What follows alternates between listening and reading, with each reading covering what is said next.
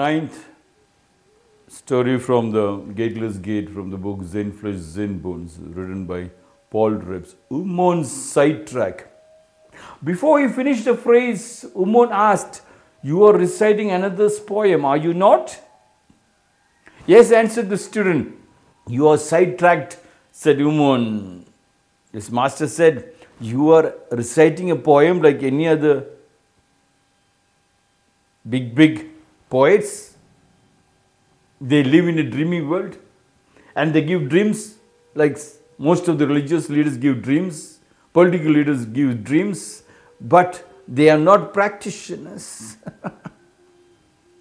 And you believe, looking at the dreams of the film actors in the films, in the script, you think that is possible. Those people are actors, they are not practitioners.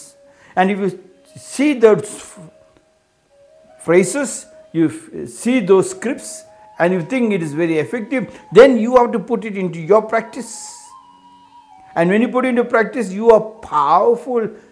You have become a Bhagavad Gita book by yourself. You have become a Purana by yourself, a Veda by yourself. Yes. When that happens, you are first time in your life, you have roared like 1,000 men war. Otherwise, you are sidetracked, said Ummon. You are sidetracked by many people, and you kept on telling that you are a Christian, a Muslim, a Hindu, but people sidetrack you. They don't even look at you. But if you have practiced, like one of my political leaders in Indiranagar used to always come and tell me, "Rakumjee, once I get power, I will do exactly what you're doing, helping the children, helping the poor, etc." I said, "Without power, I'm doing it now." There's no need of getting that power.